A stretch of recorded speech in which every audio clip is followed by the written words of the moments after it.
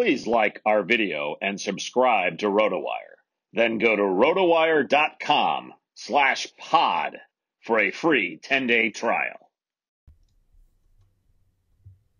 Hey everyone, welcome to the RotoWire Fantasy Baseball Podcast, the Sunday night version. I am Scott Jenstad, joined as always on Sunday evenings by Jeff Erickson. If you could please rate or review the podcast, we would greatly appreciate that. It goes a long way towards helping people find the podcast. Helps us out a lot. So if you enjoy listening to us, could leave us a bunch of stars and a nice comment. We'd be very thankful for that. Jeff, I feel like today is the day that we really jump into baseball season fully. The Super Bowl's over. Terrible game. Kind of boring whole second half. Halftime show was kind of I know you liked it on Twitter, but I feel like today is the day that I really start thinking fully about baseball. You know, football's gone. This is kind of the point where I jump full into baseball. Yeah, it's always the traditional demarcation. We'll probably see a surge of signups tomorrow. I've got mega podcasts. I tweeted about that, and you felt a little lonely in all that. No, I more felt like, our Sunday night time used to be special. Now you do a podcast every day. You're important. It's just, I don't know. Just I feel like, it's not important. I thought you meant like from the standpoint that you weren't doing all these extra podcasts. Oh God, no. I hope nobody took it that way. Oh, that's terrible. No, yeah. I meant that, I felt like our special time was not so special anymore. Oh, it's still special, Scott. I mean, I do video on this one for crying out loud. There you go. That's how special it is. How is everything over there with you? Good. Time's a flying. And hey, we're talking baseball. After all this talk about, the slow off season, it was super slow, but most of the major dominoes have fallen. Now it's just the secondary pieces left to go. Like the best free agent is Trevor Rosenthal, Justin Turner, Jackie Bradley Jr. We can make most of our plans, at least our draft plans. There's not too many ones where I really, it's the San Diego Padres closer job. Is basically the last domino to fall. And that's a big spot. But yeah, you're right. There's a lot of, A's DH now is wide open. So that's, we'll talk about that in a second. But we live in LA. Obviously the big news this week, I know they covered it on the Friday podcast, but I just want to hit up your thoughts on Trevor Bauer coming to LA. A massive deal that is weirdly structured that it could be a 1 year or 2 year or a 3 year deal. I kind of look at it like a 2 year deal. I don't think he'll take that last third year of it, but the $85 million for the first 2 years or $82 million, whatever it is pretty massive. Obviously it's a huge thing for him coming to LA. A good place to pitch, a great offense, good defense. It's a really good spot for his fantasy value. I think we're going to see him move up into the late first round. He was kind of already there, but maybe like pick 11, 12, 13 now. But I think that the big thing with fantasy wise, there's only so much we can talk about Bauer, but like what it does to the rest of the Dodgers rotation. I mean, you got Tony Gonsolin, you've got Urias, you got Trevor May, Dustin May. Trevor May's on the Twins. You got Dustin May, who we like and has good stuff and doesn't strike guys out. But how do you think they deal with this rotation? Think we just see a lot of skip starts here and there? Do you think they move Gonsolin and May to the bullpen? How are you feeling about the Dodgers rotation? It's funny because I have May in both of my DCs, and I'm instantly regretful of that. Even though I could have seen this coming. I mean, how many teams really realistically had a chance at Bauer? So that's shame on me just a little bit. Sounds like two really by the end. It was pretty much Metro Dodgers like the last couple of weeks. Right. Which frankly I'm surprised the Yankees never made a play at it. But once they started signing all the other, let's take a chance on Kluber, let's take a chance, let's trade for Tyon. Okay, that's not happening now. But I still think May probably gets 15 to 20 starts. Somehow, I think they are going to mix and match and protect. I think they'll go, but Bauer, they're just going to let him pitch. I mean, he's going to get his innings. I'm not really worried about him at all. That's the thing with, you've got 4 guys there now that probably get their innings, right? I mean, if assuming David Price comes back and is fine, you got to think between him, Buehler, they'll probably ease off Buehler maybe a little bit, but him, Price, Kershaw, Buehler, Bauer, unless those guys are hurt, those guys are pitching regular. You're not skipping those guys. You're not, pushing those guys back at all. I mean, those guys. You might skip them. Kershaw missed opening day last year with the back. He missed a playoff start. Buehler wasn't ready for the start of the season last year. That was all injury related, though. I mean, but Kershaw always misses, a few weeks anyway. So exactly. But that's kind of my point. Yeah. Price was banged up a little bit in his last couple of years with Boston. And a full year off. Like, who knows what we're really getting. Urias, still is young. That's the thing. How old is Julio Urias? Don't look. 24. You are correct, sir. You knew this already. No, I was going to say 23, and then I bumped it up a year. You're good at your job. I like that. That's It's great. It seems he just started so young that he feels like he's been around for so long. And like we've been talking about when is the Urias breakout coming, but I think what it comes down to is like what a good problem to have 7 starters that everybody likes. Like, yeah, and that's by design. Most teams have 2 and right. They have 7. And this has been that's been their MO the last like 5-6 years. The built-in redundancy is such a smart play by them. And of course, they have the budget to afford it, the wherewithal to fit it in. Money plus a smart front office is a pretty powerful combo. Yeah, we always wondered what would Friedman or Billy Beane do with the budget. Well, here you go. This is what they do, of course, I think this is smart. I think it's kind of funny. The 2 NL Cy Young candidates, Bauer and Darvish, both got traded out of the Central. Or not traded. Well, one got traded, one left the Central voluntarily. But they landed in great spots. So they won't feel the full regression effect. Like, say, if Bauer signed with the Mets, I might have been a little less sanguine on his prospects because of the fact that it's a tougher division, and because the West, he still has to face the Padres, but obviously he's not facing his own team. He'll go to Coors Field, but against the worst Rockies lineup I think they've ever had. Maybe expansion Rockies is worse, but the Giants might actually have a good lineup. In a ballpark that's not quite as punitive for hitters as it's been in the past, but Arizona might have a worse lineup. So it kind of is a trade-off there. And I mean, it's Trevor Bauer. You're starting him in San Francisco without a doubt. I mean, it's just there's very few spots you said. I mean, it's interesting. I looked at World Series odds after he signed. 2 of the top 3 teams in World Series are in the same division, which is pretty crazy. Yeah, it is. It is. And Bauer had Dodgers 1, Yankees 2, Padres 3. Yeah, and you saw that start that Bauer had against the Braves in Atlanta in a great ballpark, and granted, 1 start, but still, it was an incredible start. He backed up everything he said he'd do last year, which is pretty impressive. So you obviously are a Reds fan. You watched Bauer every start last year. How do you feel about him? Because it's funny, you get the he signed for all this money, and then you get all the people like, he's had a good year and a half. Like, where do you fall on him just as a pitcher going to LA right now? I kind of feel like he's had one bad year. I'm more like on that. Yes, we've talked about his whip issues even pre-2018. But 2019 was really the only disaster. It's just whip is still going to be an issue. And as always, and I always invoke Scott Pianowski, but regress to what is the question? He's not going to have a .79 whip. I think we know that. Right. But is it 109? 105? Could be. I could see that. I don't think it's going to be 130. I think that those days are done. But yeah, and he's that, like 3.2 ERA and 1.1 whip. I mean, that's a ton of strikeouts, a ton of innings, and a lot of wins in LA. I mean, that's a really, really good line. And that's a big regression off last year and still an incredible line. Right. And all along we've been talking about his, using whatever sticky substance he's using that hitters want them to use so they don't get beaned, unless MLB does this wholesale enforcement of this, you're just going to see this continue to happen. It can't just single him out. I don't think they can, at least. But you look at his walk percentage and it dropped, it dropped to 6.4% last year. I mean, that's really good, especially when you have a 35% strikeout rate. These are things you are interested in for sure.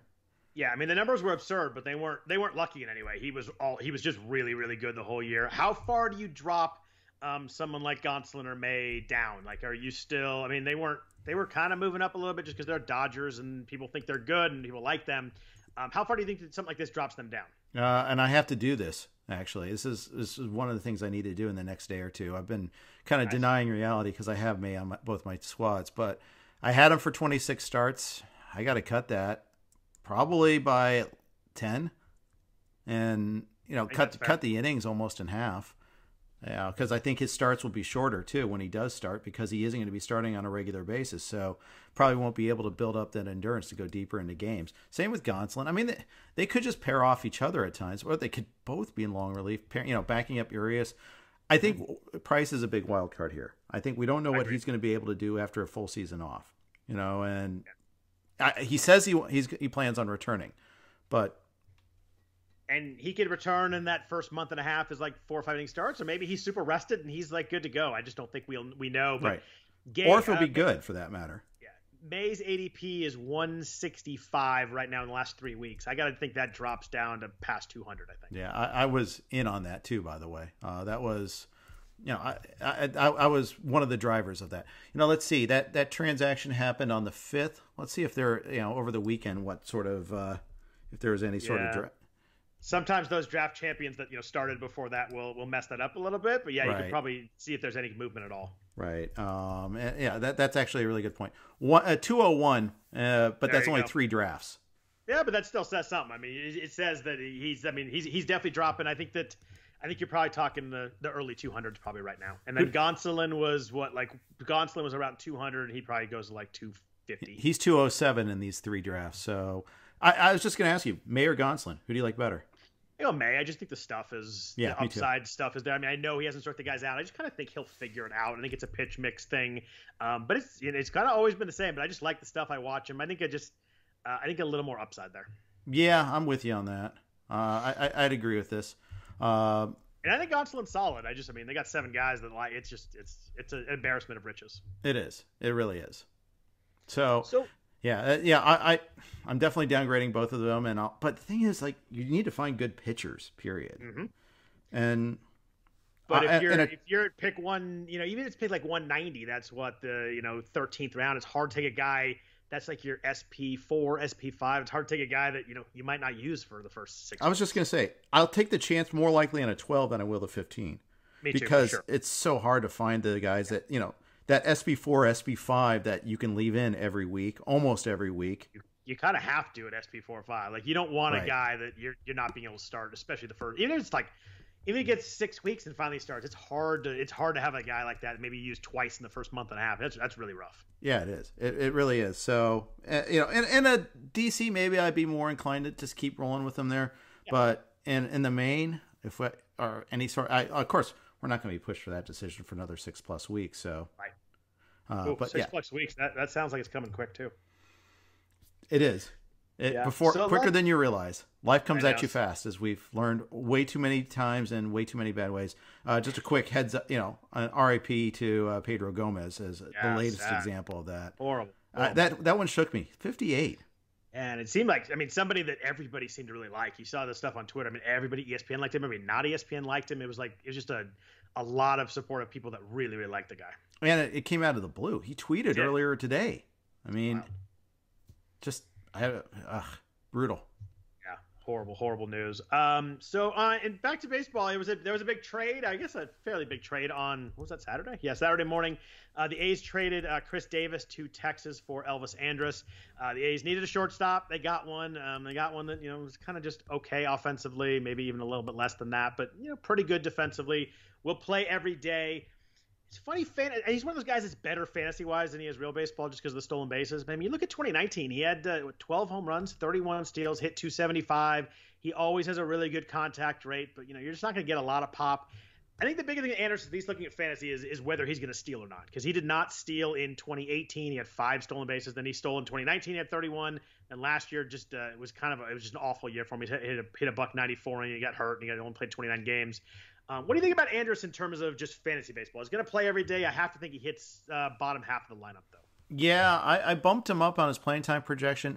Maybe he doesn't hold on to the job all year, but because this is his last year of his contract too. That big 8-year deal that he signed. 3 years left. What's that? He has 3 years left. Did I read that wrong? I thought he signed in April 2013 an 8-year deal. It has according to all the contract stuff and according to all the A's beat writers, he has 3 years left. The last year is a player option though. It transformed from club option to player option. Okay, I need to double check my facts and maybe update the site. I think the extension he signed, he wasn't. It kicked in a couple years later. I don't think he was. I think it was like he still was on his current contract that kicked in after that. Okay, I believe you. I just read wrong information, so that's always fun. But. Yeah, okay. That makes it worse. I thought this was just a year. Yeah, you're right. 2000 is through. I guess the contract, he signed it, but it didn't kick in until 2015. Yep. Yeah, so it goes through 23. And then the wild thing about the kicker is when there's a trade kicker that it goes from a club option to a player option that 2023. So it becomes his choice. And I don't think Elvis Andrus is getting $15 million a year in 2023. So either going to have to trade him or do something to him. But there's no way he's turning that $15 million down. Of course right? not. Yeah, of course not. The A's are trying to save money this year. They save $11.5 million with the deal this year, with the difference between the two salaries plus the Rangers kicked in $13.5 million. So they saved a bunch of money this year, and I figure they're probably going to either dump them or figure out what to do with it next year. But the A's are so in like save money this year mode that it's just kind of gross overall. But I want to talk about Khris Davis, though. I think Andrus is kind of who he is, but Khris Davis is fascinating. Khris Davis hit in 2016, 2017, 2018, 42, 43, and 48 home runs. Hard hit rate those three years was really high. But you look at the last 3 years, 2018, 2019, 2020, hard hit rate 47.5%, 39%, 30% last year. His barrel rate was over 16% in all three of those big home run years I mentioned, under 9% the last 2 years. We talked about in 2019, he had the injury. He ran into the wall at PNC and was never the same, and he should never play defense ever again, of course. But he's been a completely different hitter the last 2 years. And you look at his batting average against breaking balls last year was .033. He had one hit against breaking balls last year. It was a home run, but it was one hit. I just think people figured out how to pitch to him, and he cannot hit breaking balls, and they've done that the last 2 years. He was 195 on them in 2019. I just wonder if maybe the scouting report finally caught up and they know what he can't do, but he's been a completely different player the last 2 years, and I watched them a lot, and he's looked lost, and I can't fully figure out what happened. I think opposing teams finally watched Trouble with the Curve and figured out that right? Yeah, because it's this big mystery that only a grizzled scout could figure out that you struggle with curveballs. You scout by the numbers. People can't read Fangraphs or Baseball Savant and see trouble with the curveball. No, my thesis last year was that playing defense wrecked him and that he'd be fine when he returns fully healthy. I think that's a failed thesis. And it's weird, like he's not striking out more. He's just not hitting the ball hard at all compared to what he used to do, and it's a huge drop off, and it's pretty significant year over year. And it's I don't know, it's hard for me to get excited about him. If he was in the old Texas where he mashed all the time, maybe, but out in this new park, not really a hitter's park. Nope. He's just it's hard for me to get behind. I mean, you got to figure at least to start out he'll play every day, but I don't know. I'm not in on Davis right now. He doesn't get to hit against Rangers pitchers, does he? That'd be nice if he did. Yeah. I mean, Kyle Gibson's over there. Here, let me throw you batting practice. Oh, wait, that's a game pitch. Oh, wait, I can't tell the difference anymore. Oh, no. But hey, sounds like Mike Fiers. Yeah. Yeah. Well, we're getting to that one there. Do we have to? Oh, you said major deals that we're covering. So yeah, right. No, I saw speculation that maybe they just designate him for assignment upon the deal because they need the 40-man roster spot. So that's still possible.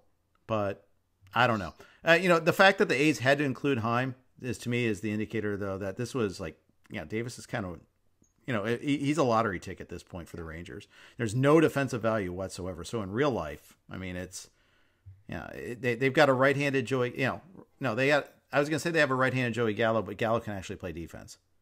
Yeah, Gallo can't hit 247 either, though.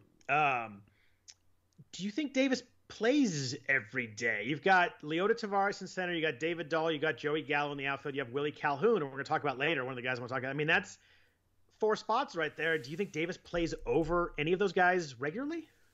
No, I don't. I think he's... I said he's going to play every day earlier, and I kind of looked at the lineup, and it's not quite as thin as I thought it was when I saw the deal. I mean, I've heard possibilities of like, that maybe someone like Calhoun could play a little first base, but he's also lefty and so is Nate Lowe. So how does that work out? I just don't see it. I mean, I think he's like the platoon guy. I think he's a lefty masher, and maybe he gets to hit against some righties here and there. But see also trouble with curve, and I don't see too many opportunities. I mean, I don't think he plays every day. No. I like Justin Timberlake. I like Amy Adams. I like baseball movies. That is not a good movie. Yeah, I even like a lot of Clint Eastwood movies. I do too. It's well, it pitched itself as the anti-Moneyball, and of course, a lot of people rallied behind that, and it's the human side of baseball and all that. And yeah, I get it. I get that the money, there might be a little too far in some people's minds about analytics. The analytics that. That's the first way knowing that the person that's speaking doesn't understand what they're talking about is when they call it the analytics. But that's fine. I love the basketball announcers that every time someone shoots a 3, it's because of analytics. It's like, come on. Or when someone goes for it on 4th down in football. Yep. Every time. So let's jump out to some other major deals here. Marcell Ozuna was kind of the big major deal at one of the last big hitters.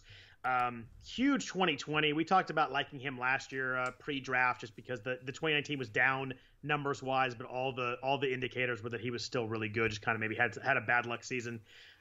Great spot, good lineup. Not much to talk about Ozuna. He's really good. ADP 49. Do you think that goes up or down with the signing with the Braves? Up, absolutely up. I mean, it's a great ballpark to hit in. One of the best in baseball. Third highest elevation in baseball, I think. Good lineup spot. It's just it's a really good spot. I don't know how much he can move up. There's a lot of good players right in front of him. Would you take him right at the 3-4 turn there? Yeah, I think so. I mean, it depends on my build. Obviously, if I've started off with one or a power guy that doesn't have any speed, then I'm less inclined to do so. Right. But we know this is a perfect fit for him. It's I think and I'm going to be looking to see if I have 2 pitchers at this point or how many pitchers I have and all that. We're talking 15s, and at 12 I freely take him. The 12 stolen bases in 2019 are weird, by the way. They stick out of that line so strangely. He has 15 stolen bases the rest of his career. Yeah, every once in a while you get an outlier like that.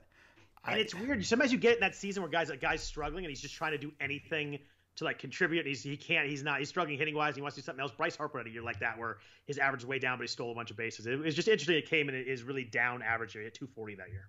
Yeah, it reminds me. I forget the player, but super slow guy had 8 or 9 triples in one year. Just because he pounded the ball into the corners. Recently, Benji Molina. Not that, more recent than that. Not but that slow. And not quite that slow, but sort of no, there's no way that should be. And I'll remember it tomorrow. It'll be awesome. Great stuff. Someone's probably tweeting at you right now as they listen. It's like getting into an argument and then thinking of the perfect rebuttal later on after the fact. It's great. The jerk store called. Is that what it was? Something like that. Jonathan VR, you talked to me as a Reds fan. I don't know what's going on with him. He's signed but didn't sign. There was stuff on Twitter. Now they're just talking.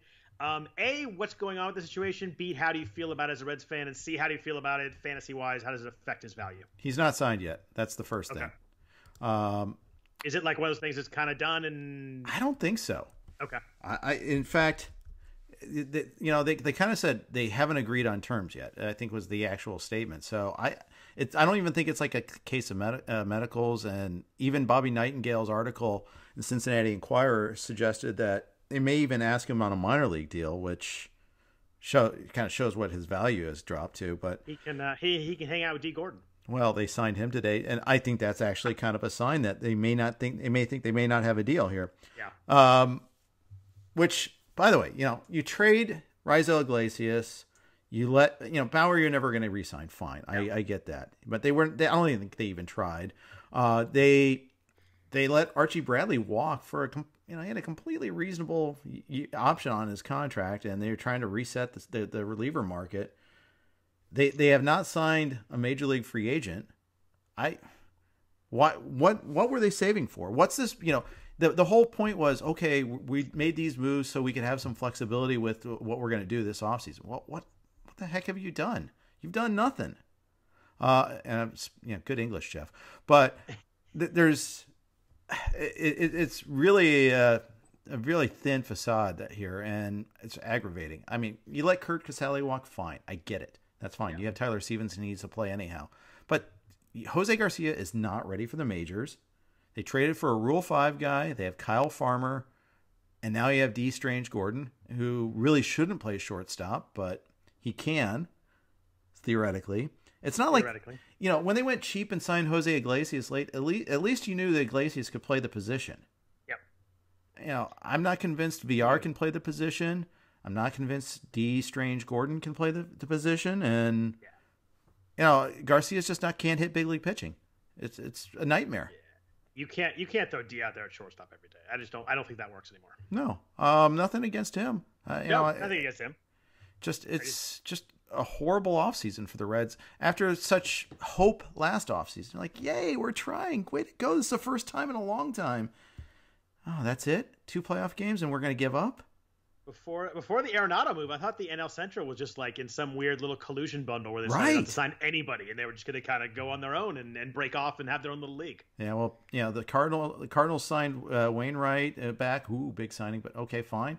Then the Cubs signed Jack Peterson. That signing was more than the rest of the division combined for a while. It was crazy. Yeah, but and then Arenado, so that kind of broke that up. But yeah, it's just, do you like VR? If VR were to play every day for the Reds, he probably hits first, I would assume, at least to start.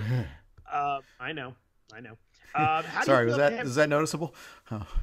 He's a strange guy though. Like he had the huge 2019, but this is not the first time he's had a monster year and then kind of backed up. He had the 62 stolen base year in 2016. It was like a late first round pick that year, and then fell off. And last year he hit 232. He did have the 16 stolen bases in 52 games. So I mean, fantasy wise, that's a pretty big number.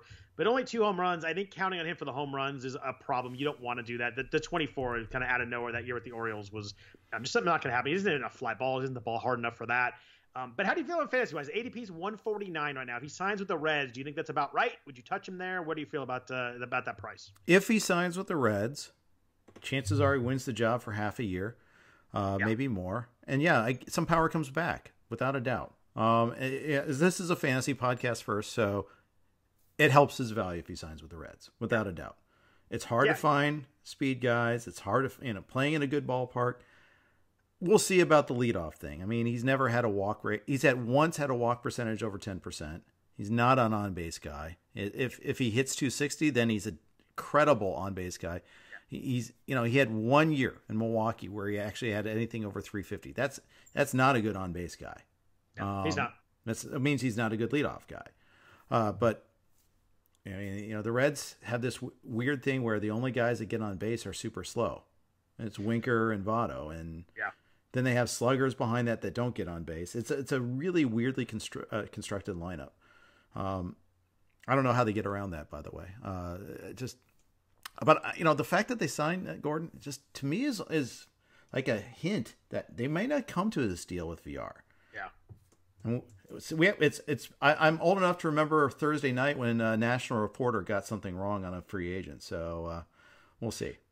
Oh, that poor national reporter. He's not had a good week.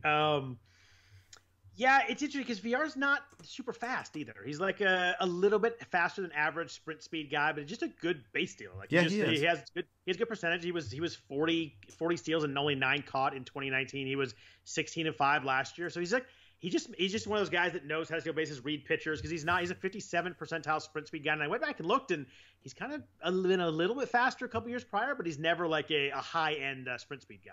No, he just gets good jumps, I guess. Yeah. That matters. Which is valuable. We see a lot of guys that are super fast and they get bad jumps. So, I mean, it works both ways. I mean, even last year's trash heap of a season, he got 16 stolen bases. Yeah. Yeah. From a fantasy standpoint, that pays our bills. I mean, we might hold the nose in taking him, but I don't think he's going to go full to Shields on us. So I think we're okay. Yeah. And that's 52 games. I mean, that's a third of a season. You're not going to just triple that number. But even if you double and a half that number and you get to like 38, like that's massive. There's not a lot of guys who are stealing 38 bases in the majors anymore. Yeah. Right now, my projection has him pretty low, but I also cut down his playing time because I didn't think he's going to land on a team that gave him a full-time gig. But if he signs with the Reds, I'm going to put him back up to probably like 145 games, which is probably gets him close to his ADP, and maybe even higher. And the thing is, again, lineup construction. Draft, if you've got Mondesi on your team, if you've got you've got Starling Marte and another guy that runs, well, I'll let somebody else kick that can.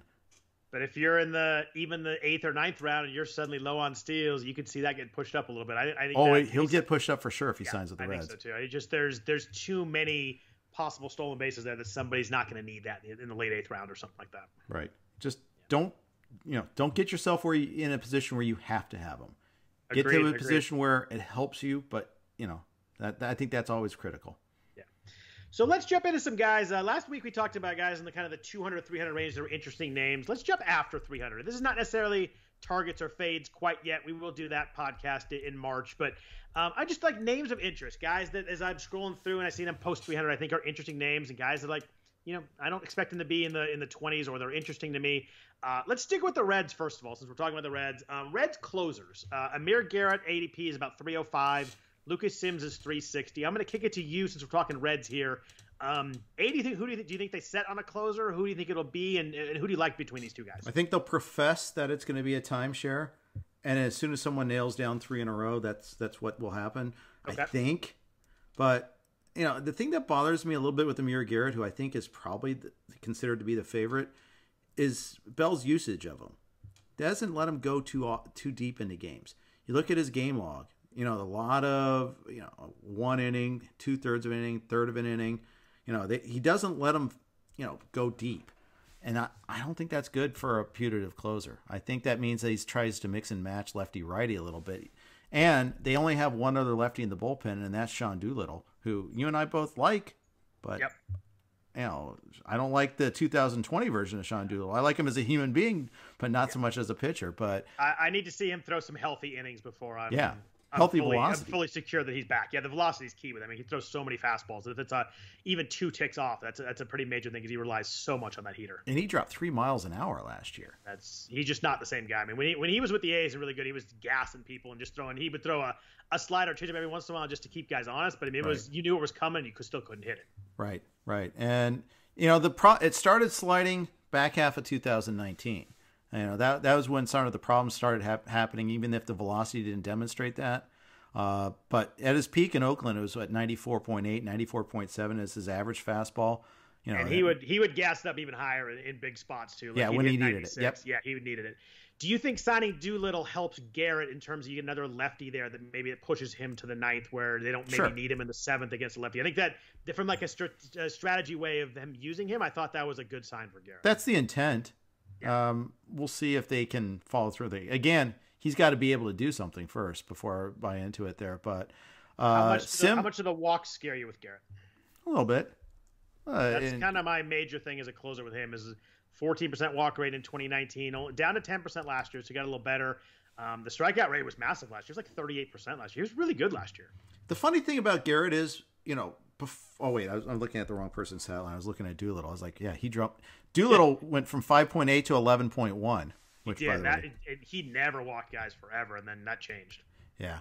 But yeah, the thing is too, you never like watching a closer nibble. If he's walking crazy. Guys, it's just painful. Yeah, 10.6 last year, and that marks a good improvement. That's still a pretty high rate. Not happy about that. But then again, you strike out 38% of the batters you face. I do like that. It was 18% swing strike rate last year. I mean, he was really. I mean, it was only 18 innings, but he was really good last year. Yeah, he faced so few batters last year. He gave wild. He gave up 1 hit to lefties last year all year. Yeah. Yeah, I only faced 26 of them though. So that's the thing is like immediately he'd come in and they take out take out the lefties too. So it's going to be interesting to see how that goes. Now, meanwhile, on the converse side, Sims is a multi-inning guy. That's a positive and a negative. I mean, it means that you don't have to take him out when you've got a lefty coming up, but it also means like, well, we may want to use him here in the 7th inning. This is our key spot. Yep. I think that's the manager Bell wants to be. I think he kind of melds back into being a traditional closer in the 9th inning when pushed. Mm-hmm. But I think ideally he would like to have a ace reliever concept there. And they were pretty traditional last year with Iglesias, right? Pretty. And part of that was because Iglesias pushed back. Yeah. So. Oh, that's right. I remember he did that. Remember the year before he got mad, right? He got upset when they wouldn't use him as a closer. That's right. Yeah. Dark horse here, Jose De Leon. He might start someday. Fast. They love what he did in the offseason. They were impressed with a lot of the things he did at the alternate training site last year. Of course, he got rocked in his 1 outing with the Reds, or 5 outings with the Reds, but 6 innings, I guess it was. But they really think he can be a contributor. Had a big winter season. Kyle Boddy was talking him up, and that's always that's someone you want talking him up. They said he's kind of this year's version of Tyler Mahle, the guy that can take the leap. All right. If you had to pick right now, end of season, you're opening up the almanac, who has the most saves on the Reds? I'm going to say Sims. I'm going to say Sims too. I like the 60 picks later. I'll take Sims over Garrett. Yeah. And I've seen other drafts where he's gone like within a round of each other. So it's just, you kind of have to have a good feel for it. Here's the thing. You can probably get both if you're, and that's maybe not such a bad play. I'm really struggling to find closer 2 on my team. So why not just take a committee of a team that's going to be decent? Yeah, I don't love getting 2 guys, but if it's this late, I don't mind it because it's both after. It's in the, even if you bump one up to the 18th, you're talking past the 18th round. I'm fine to do it too. Like I don't like getting one of those guys early that doesn't really close. You have to get a guy later. But if you're gonna get 2 guys late and you kind of lock in one spot, it might be frustrating for a few weeks while they figure it out. But at some point, you'll probably have a pretty good feel of which guy you want to use more. Yeah, the intersection of skills, cost, number of competitors. I think. You compare that like if you want to go get Padres saves, you're gonna have to pay a little bit more of a price, and I have done so with Pomeranz, but you're not locked in. He's not locked in the job. The A's, we don't really know who's locked in the job. Diekman is like publicly anointed as the guy who might get the first shot, but no one really wants to believe that they'll manage him like that. I think they're gonna sign somebody. I think there's still guys. That's the thing. Relievers are still out there. Yeah, I think they're going to sign a righty that maybe probably looks at least a split with Diekman. Yeah, I could see that happening. The Cardinals, there's a presumptive favorite in Hicks, but there's the threat of managing him, and we don't know what he's going to be like coming back from an injury. And there might be like 4 guys there. That's the problem. So this is, you have 2 competitors with the Reds. That's one of the things I like about it, which means the prices will probably go up later on too. Probably so. Let's jump down to a couple starters here.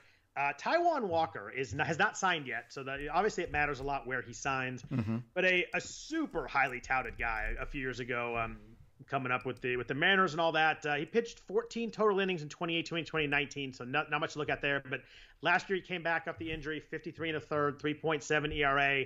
I don't really see a lot to get fired up here. I know a lot of people really like Taijuan Walker, and they think he's kind of a gem late pick. As I got deep into him, I didn't see it. He's not someone that I'm targeting myself. So I'm okay with taking a chance on him. I mean, he was the funny thing is he had a better ERA with the Blue Jays, but a worse WHIP. It was a 4 ERA with the Mariners, but a 107 WHIP with the Blue Jays, 137, 125 respectively. Turns into combined 270, 116. I get that. I mean, there was a couple times where he got pulled from games. Like an inherited runner scored, and with the Blue Jays, he was getting upset because Montoyo actually has a pretty quick hook, and I think I don't think it might not even be him. It might be a front office thing too in Toronto. I don't know. I'm kind of interested in him. I want to see. I can't trust him staying healthy, but I think the price is right at that cost. Yeah, I think the price is right. I just think there's other guys there I like more. My concerns with him. Swinging strike rate was under 8% last year. His velocity was down to 93. That worries me a little bit too. Didn't have a single pitch with over a 25% whiff rate last year. This doesn't have that go-to to punch guys out. I think he's kind of going to be a low, like a 20 to 21% strikeout rate guy. I think it matters a lot where he signs. I think if he signs maybe in a good National League spot, maybe I'd be a little more interested. But I worry about the strikeouts without kind of that go-to punch-out pitch, whether he gets hit around a little bit, especially if he goes to maybe a tougher AL spot. Yeah, you might be right about that. And it's not like he's a massive ground ball guy either. 39% last year. So yeah, you might be talking me down on him a little bit. Yeah, 243 BABIP I think helped him out a little bit last year. Had some homer again, 1.35 homers per 9.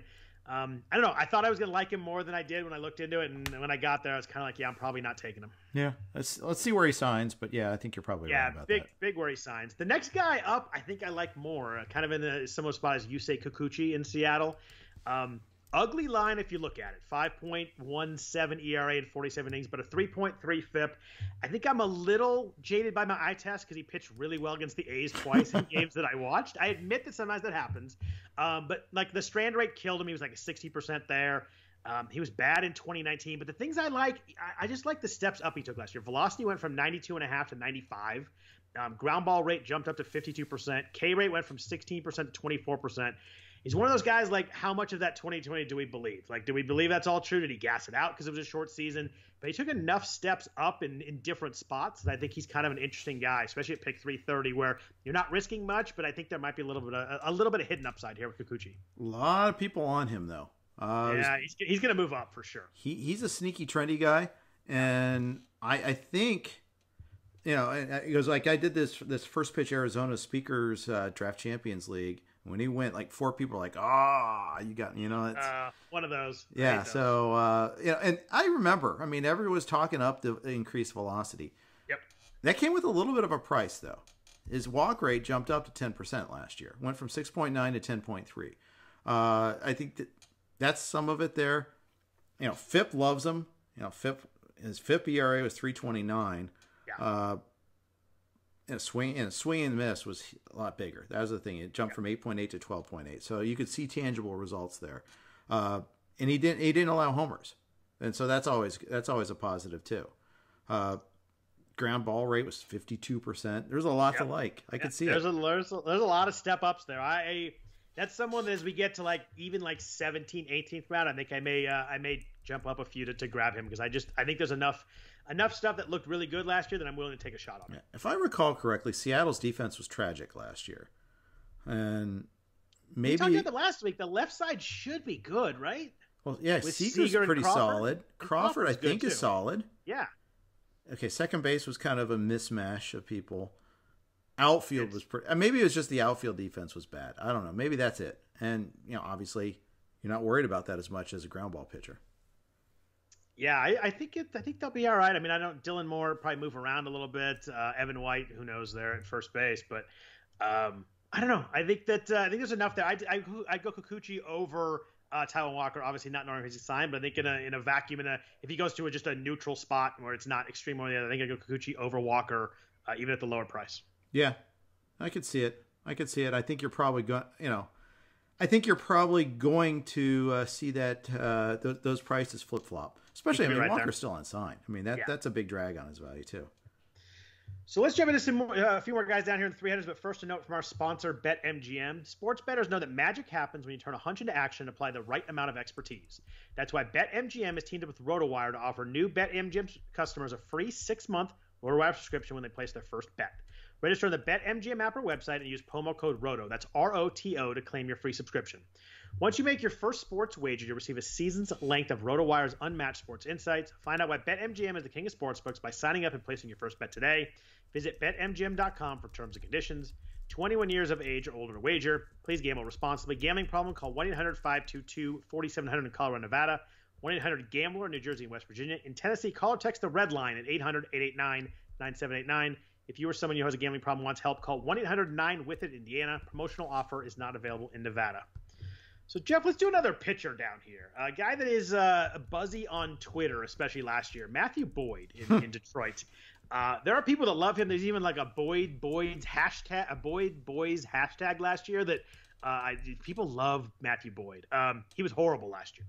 6.7 ERA, 1.48 WHIP in 60 innings. He was buzzy last year because of the strikeout jump. He had a huge strikeout jump in 2019. He was a 30.1% strikeout rate in 2019. Dropped down to 22% in 2020, which is kind of in line with 2018. As you kind of look at it, that 2019 looks like kind of an outlier. His breaking pitches have really high whiff rates. It's a really good pitch, but his fastball just gets pounded. Do you like him at all here, kind of the 330? It's like 10 rounds lower than it was last year. Yeah, it's funny because a couple of years ago at First Pitch Arizona, Factor Fluke panel that I do, this is in November always. We usually, although it's October last time we did this, but it was Robbie Ray versus Matthew Boyd. Who do you have? And I weighed in on the side of Matthew Boyd, and I think I barely won still, but winning. The correct answer was clearly C. Yeah, it was anything else, run for the hills. Right. But there was Evan Petzold. I posted this update on RotoWire. Evan Petzold reported from the Detroit Free Press that Boyd was pitching through not one but two different injuries over the course of the season, and it affected his mechanics. Yeah, okay, that's great. I mean, I think that puts him back at mid-4s. Fine. It's still not a great ERA. You're getting strikeouts. You're still getting strikeouts. That's the one thing Boyd does do. But are you? You got strikeouts once. No, he got 60. He got a strikeout per inning last year, even amidst a disaster. That's a pretty good strikeout. Right? It throws a lot of innings, right? Like you got that going for you. But I don't know, it just feels like there's a lot of buying into that one season where he really flashed a lot. Yeah, when he had a 14.2 swing strike rate, that'll do that. I mean, it's still 12.9 last year, despite the disaster. Yeah. I mean, he still struck out 13 had a swing and miss at 13% of his pitches. That's pretty good. So you can squint and see something there. Walk rates below 10.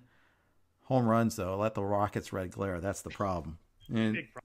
Yeah, I mean, even in the good year, the 2019, which 39 homers. Yeah, 1.9 home runs per nine. He does a lot of that. It's still a bad team.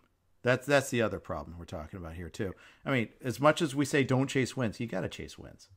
And you look at organizations, and the Tigers are going to lose a bunch of games. I mean, I know they had a stretch where they were credible for a while last year, but that faded pretty quickly. And I think over the course of a long season, they get pounded into submission.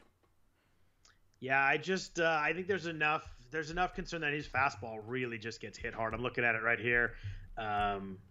Last year was 322 batting average against the fastball, 557 slug. That's not good. Yeah. Oh, I'm sorry. That's X slug. Slugging was actually 643 against his fastball. What was it in 2019? 2019 was 535 against the fastball slugging percentage. That's not good. And he throws that pitch 50% of the time, too. It's not like it's something he mixes in here and there and throws a lot of cutters and sinkers. I mean, it's a pitch that he throws half the time that just gets absolutely pounded a lot. Yeah. I'm out on him, too. So let's jump down to – we talked about the Rangers earlier. We're talking about Khris Davis. I want to talk to you about a couple hitters in Texas. The first is Nate Lowe. They traded from him kind of, the free Nate. Speaking of guys that people like on Major League Baseball Twitter, Nate Lowe is someone everybody loves. Everybody wanted him to get at bats in Tampa. He should get his chance at every day at bats in Texas. In 2020, he struggled. He hit 224 when he got called up, only 76 plate appearances, but a 37% strikeout rate. 30% strikeout rate in 2019. He got about 100 more plate appearances than that. He had 7 home runs. But you look at him in the minors, and I think that's where people get excited. In 2019 in AAA, he played 93 games, hit 16 home runs, had a 20% strikeout rate. You look at his K rates in the minors, kind of all in the 20% or under range. So maybe just not playing every day the last couple of years. They kind of jerked him around up and down, and he just was never really playing every day. Maybe just never got comfortable. He's at pick 331, so it's kind of the early 20s right after that second break in a 15-teamer. Where do you fall on Nate Lowe? Because I think he's going to move up, and I think he's going to be getting kind of buzzy as we get into March. He might. I mean, the strikeout rate is just so ridiculously high in the major league level. It's tough. It is. It's kind of a lesson sometimes. Like, you see these guys in the minors that have really good walk rates. Sometimes that maybe they don't swing enough. I got to dig in a little bit more on him. I wonder, we were talking a little bit a week ago, and in lots of places, ad infinitum, I've been talking about Christian Yelich's strikeout rate. Yep. And one of the big things with him is he hasn't been swinging enough. That's been one of the problems with him. So, sometimes that passivity is something that works against you a little bit. And I wonder sometimes a younger player like Lowe, especially, maybe that's part of the problem. Hits the ball really hard, though. If you look at you take his 2 years combined, 44.8% hard hit rate, 11.9% barrel rate, both really good numbers. It was even a little bit higher last year, but he only had 39 batted ball events last year. But a guy that did hit the ball in 2018, he played 130 games in the minors, hit 27 home runs. You could kind of, we mentioned earlier, some squinting on some guys. You could squint on him a little bit and maybe see that the 2019, 2020 are just weird up and down years, and he was good in the minors in 2019, but last year he just didn't play very much. I don't know. You could see this working out with some everyday at bats. Yeah. Yeah, you could. I almost, and this is where I got to be careful to not completely appeal to authority. I need to actually dig in on the player. But you remember when the Rays traded away Jake Bauers? We're like, what are they thinking? This is a great prospect. They just gave him away. I love Jake Bauers for Yandy Diaz. What are they thinking? Well, Jake Bauers is barely hanging on to a major league job. Tampa's smart. It's a fair point. They usually don't just trade guys to trade guys. They don't give away young talent like that. Although Jake Cronenworth, that kind of might have been a guy that slipped away, or maybe they knew what they were doing and they had to trade him to get a deal done that they wanted to get done. I mean, that's the counter argument. So right. I don't know. I think San Diego's pretty smart too. Maybe they just insisted on that in a deal and they just went ahead and did with it. But so sticking in Texas, I mean, we talked about Khris Davis. We talked about guys moving around. Willie Calhoun is really interesting to me. He was terrible last year, but he was hurt. He only had 108 plate appearances. He hit $191, one home run. To me, he's a guy that you throw out 2020. You look at 2019, he hit 269 with 21 home runs in 83 games. Like, that jumps off the page right there. He's a guy that doesn't strike out a lot, which, you gotta love that. He's a 15.7% K rate the last 2 years. He's now 26. He's a previously pretty hyped prospect when he was with the Dodgers. 40.7% hard hit rate in 2019. This is a guy that coming into 2020 we're excited about. Then he got hurt. He kind of dropped in drafts. And then he got hurt again midseason, missed another month. At pick 373, he's someone that I am very willing to take a shot. And I think that price is going to rise a little bit too. Maybe a little bit playing time crunch in Texas that we talked about. Now they have Khris Davis. But he's someone that I don't think you have to squint very hard. He's some upside pretty quick with Calhoun. Yeah, I think you're right about that. If you play NFBC, he has 8 games in the outfield, so he does qualify there. But check your league's rules requirements, because if it's 10, then you get him DH only. NFBC 8 or 7? 7. 7. Okay. Yeah. I should know that, huh? Yeah, it's all right. You don't draft until March. We know this. I don't. I still should know. I knew it was either 7 or 8. I forgot what they settled on. So, but here's two underlying problems with him.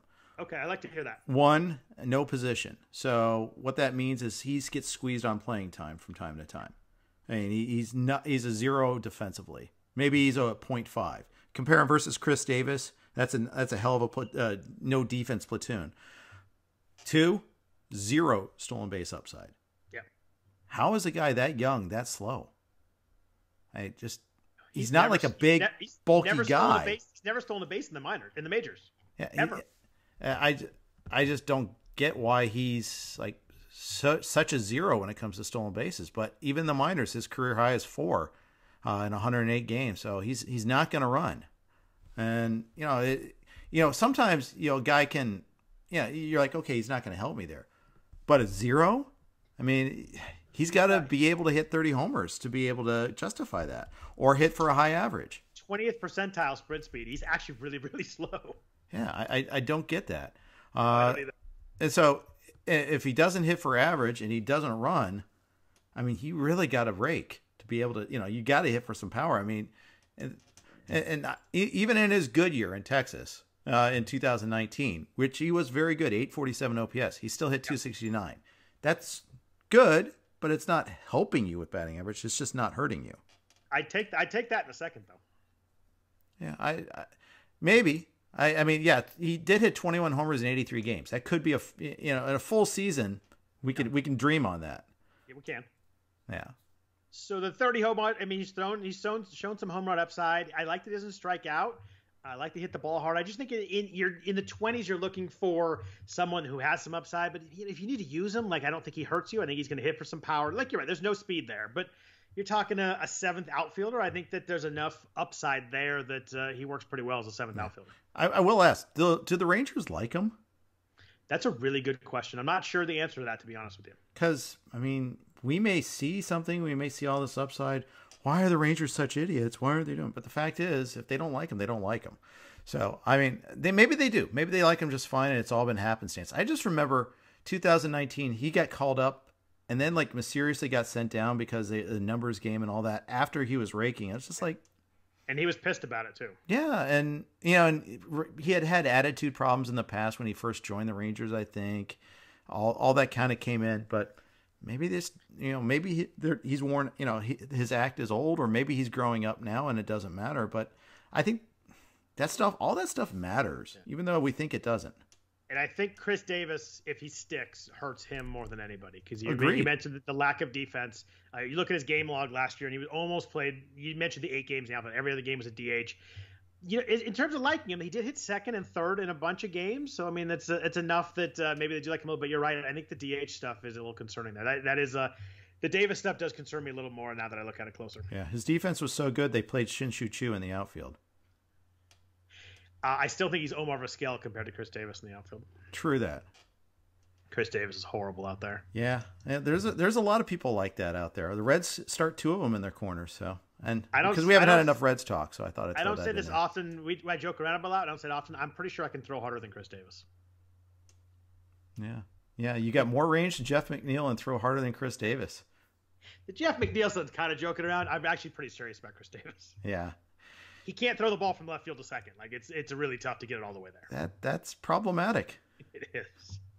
Yeah. So let's talk about another outfielder. Another outfielder that was really good in 2019. Kind of segues from Willie Calhoun. Oscar Mercado was 15-15, hit 270 in 2019. His ADP was 114 last year. So like an 8th round pick.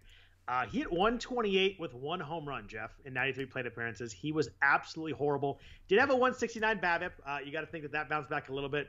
If you look at Mercado, though, the upside you see here, I think the concern is probably playing time. He probably is a starting center fielder now, but down the order in a short bench. But you look at him in the minors. From 2015 to 2018, 50 stolen bases, 33, 38, 37. Those are massive numbers. He's a guy that can really steal bases. He's fast. What the heck do you do with someone like this? I don't. You got to factor in 2020 a little bit, but obviously it's a weird season. He had 93 plate appearances. What do you do with Mercado? ADP is 270 spots, 280 spots lower than last year. I mean, he got dropped in the batting order before the season started. Remember, people were projecting him as a leadoff hitter.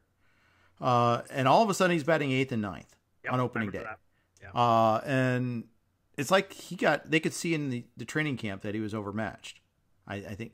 And you go back, take a look at his minor league numbers real close. Yeah, the stolen bases are nice, but 2019 sticks out like a sore thumb. It's his 1 year where he really hit. Yeah, and the concern for me is you look at it, there's like a lot of ugly batting average years in the minors too. Like there's like a 224 in there, a 215. There's a couple 280s, but like usually guys that you want to steal some bases and hit, you hope for some good average in the minors, and maybe it goes down a little bit in the majors, but the batting average risk is kind of real with him. And you look at the ISOs, there's a lot of zeros to start there. That's never good. Not good.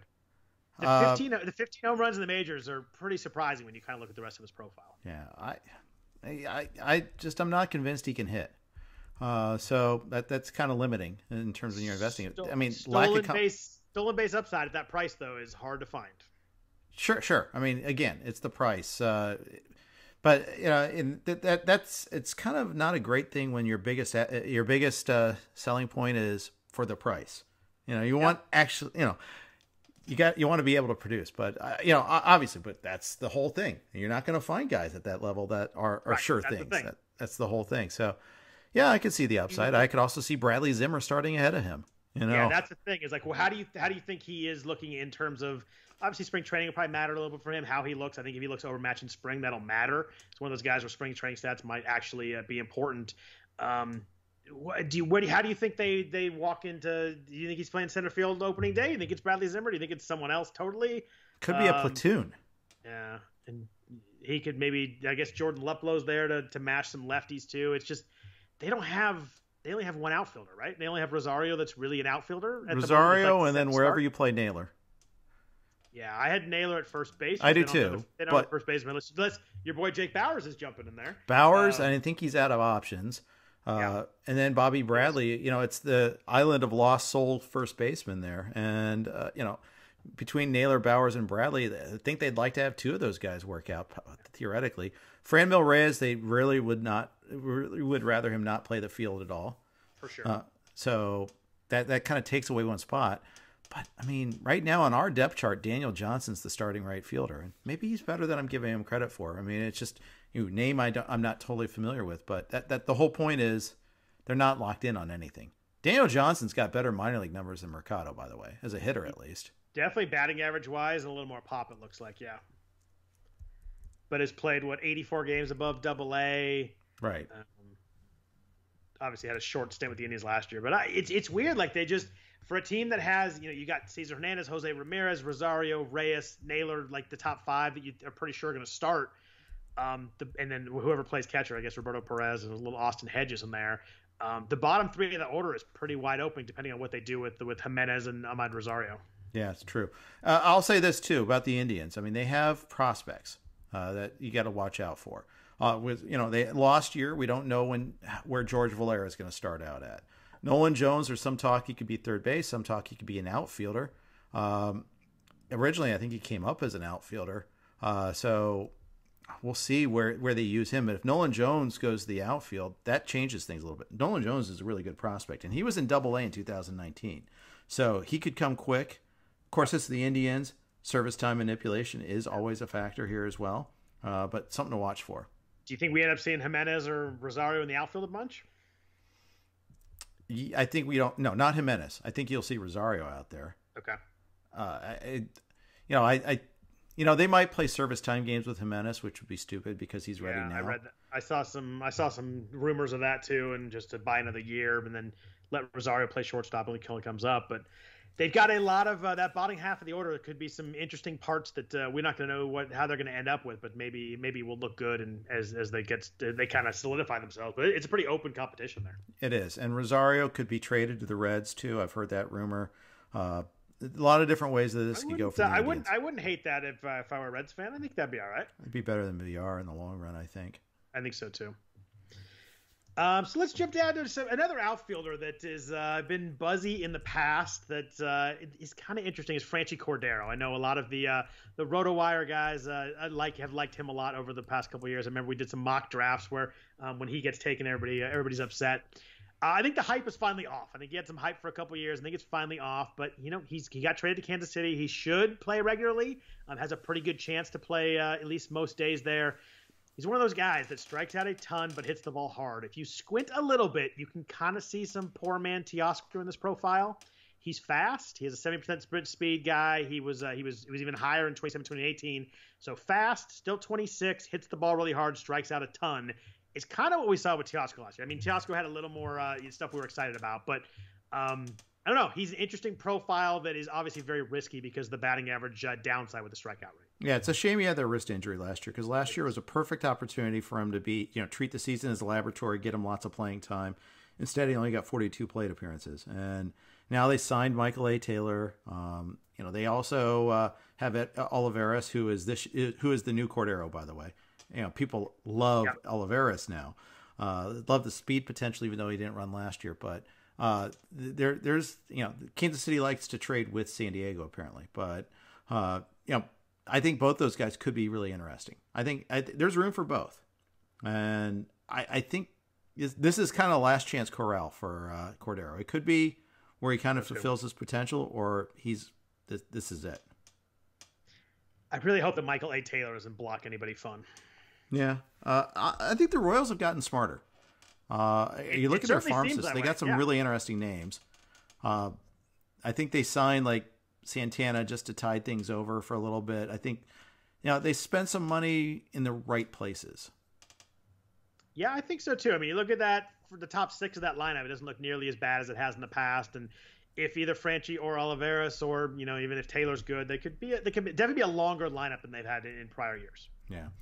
Kansas City, Seattle, two teams that are probably going to be weak this year, but are dangerous in the long run.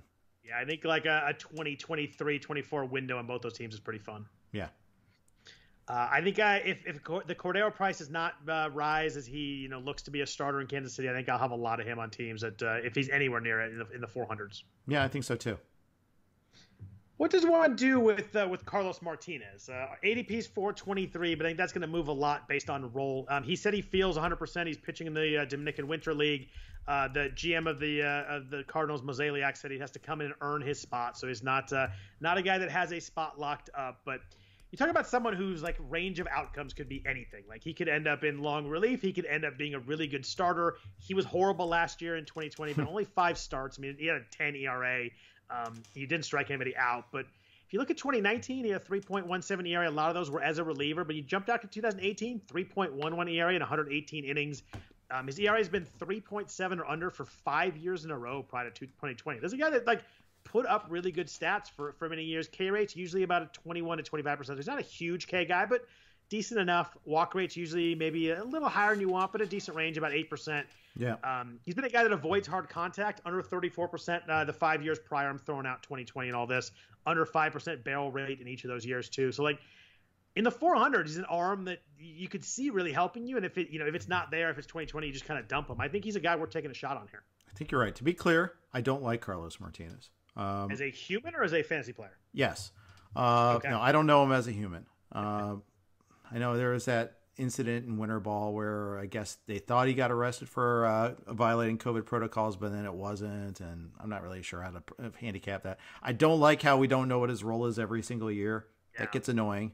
Last year has to be looked at as a one-off. That can you compare that versus other years? I mean, the interrupted season, the oblique injury, all that. That said, I mean, he's one of those guys that's inconvenient. I want other people to win the jobs. I want like Ponce de Leon to get a full shot, for instance. But that's not how the way of the universe works. How I want it isn't how it happens. So instead of just hand waving it away, I probably need to look at it a little closer. My instinct so far has been to say let somebody else take him. But when I get push comes to shove in the main, by then we'll have a better idea if he's got a starting job. Yeah, I'm not going to. I'm not being put to the test on that now. I've got the mixed labor draft in a week and a day. Okay. That's a 15-teamer. So, all right. 28th round, 27th round, sure. I just think with pitchers down there, so many of them are so bad. He's someone that you could see. Like, I don't think it's crazy to think he has like a 3.9 ERA, and that really helps at that price. In a 15-team league, if you're going 30 rounds, you're probably cutting at least seven, maybe more of your bottom 10 picks. I would say maybe more. I mean, he's just someone that I think you can see that he's been good in the past. He could help you, and I think you'll know pretty quick if he can't. Yeah. So point is, if you see an upside there, take it. Do you see any upside in Garrett Richards at all? Kind of in that same range after he signed with the Red Sox. I wish he would have signed elsewhere. Yeah, me too. Yeah. AL East is tough. He hasn't topped 100 innings since 2015. I just kind of find it hard to jump in on that. Like, I would take Carlos Martinez over him for sure, and they're kind of in that same range. Ballpark isn't good. No, I think I agree with you on that. He throws hard. He throws another 95 last year, so the velocity was still there. But yeah, I just don't. He had that 1 year in 2018 where his K rate was elevated, but still 76 innings. You're gonna seeing a lot of innings out of him. Like even the 120 innings is hard to see with Richards right now. Yeah, I agree. What about jumping down to a guy that we liked a couple years ago? Sticking in Cleveland, they usually do really well with pitchers. Cal Quantrill is kind of an interesting name. He's going to be fighting for the number 5 job with Logan Allen. It sounds like their top 4 is pretty set with the guys they have there. With Carrasco being traded, obviously there's an opening. There's not a lot of good stats with Quantrill. He was 2019. He pitched 103 innings at 5.16 ERA. Did up his strikeout rate last year at 23%. Throws hard. Throws 95. He's avoided hard contact well in his 2 years in the majors, 32%. 91st percentile exit velocity guy last year. Gets a decent number of ground balls at 44%. I don't know. He seems like there's enough there that maybe they could mold something into him. And Indians just do really well figuring out how to get starting pitchers to kind of their peak performance. Yeah, I think that's a good point. I think, you have to, when you look at his ADP, I think you should do it after the trade because that was when Carrasco was gone. So let's just say like the 11th. That's a few days of buffer after the trade because I think the trade happened on the 7th. So if you look at his ADP from that point on, where he's got a better chance at his job, it's still pretty high. I mean, it's still 450 or so. Picked player number 396. So yet I kind of like him. I had Bernie Plaskoff on the show on SiriusXM last week, and he likes him a little bit. Oh, nice. That's good to hear. I think that endurance is an issue. I think he's one of those second and third time through the order guys. I need to actually back that up with facts, but that's my perception from 2019 is he'd be going along okay. I do remember some of those starts. Yes. I rostered those starts and I think you probably did too. I did. A couple of those were against the Dodgers though too. That's another one of those things. So we might be like fooling ourselves just a little bit too. Pulling up his 2019 stats, but let's see through the order. Third time through the order. Ooh, 11.66 ERA. Yes, hello. Of course, it's 4.70 second time. But yeah, this was as a starting pitcher too. So and he was going along. He was going along well that year, and then he had those 3 starts in a row. He gave 8 runs. Like it was just a disaster at that point. Yeah. And he was actually rolling along pretty well. I think you and I both had the first 8 one, and then we got out of it after that. I don't think I took the second one on, but I definitely had the first one. I might have had them all.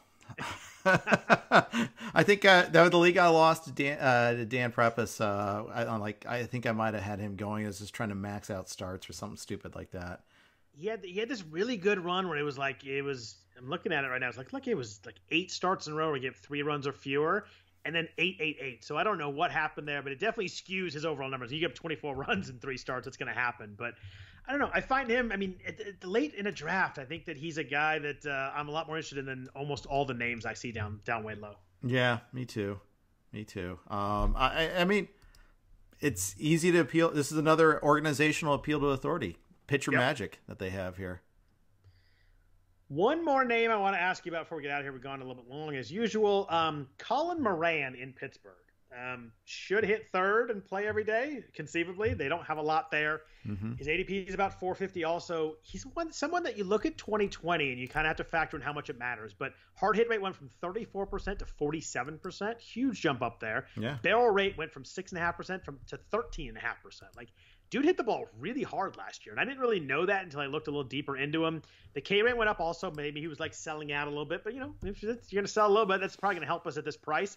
10 home runs in 52 games. He's going to hit third. The lineup's going to be horrible, but he's going to play every day. I'm kind of buying in on and seeing if the hard hit rates are legit, maybe, and see what we're looking at after 6 weeks or so, and then, you know, decide whether to dump him or not. But he's someone that I think you can get late that is mildly interesting. Yeah, and like you said, it's hard to find guys that play every day at that price, let alone have some power upside. He's good enough to play every day, but not so good enough that the Pirates don't want to trade him yet. Exactly right. And yeah, sure. Contact rate was 71% last year. That's it's gone from 90 to 80 to 74.9 to 70.8. So there is a trend there. I think he's changing who he is as a hitter, and you'll get to see some batting average downside, but some power upside. Yeah. Somehow the stench of Pittsburgh, he was able to wash off of him and have a decent enough season last year when so many Pirates hitters just tanked. Seeing Brian Reynolds have the season he did last year was just amazing to me. And Josh Bell, Josh Bell was really bad too. Yeah, and their middle infielders were bad. I mean, Kevin Newman was bad too. Yeah. Yeah. And then Brian Hayes comes up. Hey guys, hey, don't touch him. Don't touch him. I'm gonna hit 430 for a while. You guys don't mind me? No touching. Leave him alone. What do you think? Where are you on Hayes, by the way? I know this does not fit our 300 plus thing, but. No, I mean his ADP's probably got to be in the 200s, I assume, a little higher maybe. Yeah, I mean his numbers were so off the chart. He was it's 143 right now. Oh wow, he's even higher than I thought. He's a guy that was really good in the minors and steals some bases too, which is interesting. He had 27 steals in 2017 in high A, and then had the double A season in triple A. He was 10 and 12. Yeah, I think that price is a little too high for me, especially in Pittsburgh. But you look, he hit the ball really hard. He's like a 55% hard hit last year in his limited time after he got called up. It was weird they took so long to call him up. Maybe it was the service time stuff was weird last year. I don't even know how it even really counted. But I think that a lot of it looks real. But I think the price in the 10th round, I think there's other guys there that I'm probably clicking on pretty quick over him. Yeah, and the whole thing about Hayes was in the minors, he's supposed to be great glove. Don't know if the power is going to come. And of course, he tears it up upon getting called up. I almost think he's a pretty good candidate for regression. I probably don't think I'll draft him that often, especially because there's so many other good third basemen. And the team context is just so crappy. Yeah. Between that and the price, I'm probably out, although I think he's an intriguing guy, but I'm a little surprised the price is that high. Yeah, I think so too. I mean, I like the player. I hope he does well. I just don't think I'm going to be in on that price. That lineup is rough. Yeah. And they're trying to trade Adam Frazier apparently too, so it might get even a little rougher. What are they going to get for Adam Frazier? I don't know. There was some rumors that he was going to be moved. He'd probably start for the A's right now, or the Reds. What are we doing?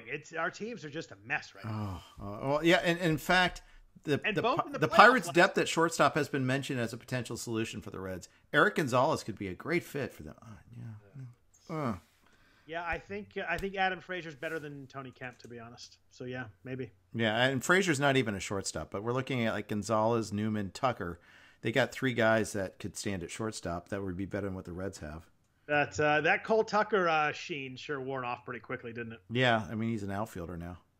He was huge that fab time he got called up. Everybody was jumping on him. He had the 35 stolen bases in 2018, and everybody wanted the stolen bases. He was not good in 2019 or 2020.